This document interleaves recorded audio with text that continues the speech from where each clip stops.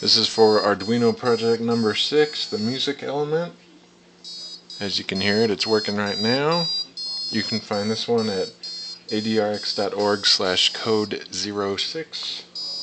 This one works by having the Arduino send a signal through pin 9 to the piezo element, and the code that is stored in the Arduino then plays the notes through the piezo element, and after that it goes through the negative and back down and over. Had to use a yellow wire because some of the black ones weren't long enough, or that I could find them. But that is Arduino project number 6.